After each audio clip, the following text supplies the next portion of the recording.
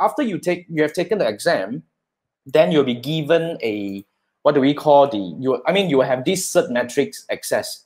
So these are for all the people who have taken the exam. So you see, like, I started my first exam was in, November 2017. So that was the first time I took the exam. So at that point of time, there were 3 papers. So we need to take the core competency, then only we are able to take the buying and planning. So it's like a 3 papers kind of thing. So what we did was we just went through all this, and then basically, yeah, so all the papers are here. You can download the score report and all that. And then this is actually what do we call the refresh exam that I took. So moving forward, I won't be needed to go through all these so-called the proctor exam anymore. I just need to go to the refresh exam. It's kind of like first thing first.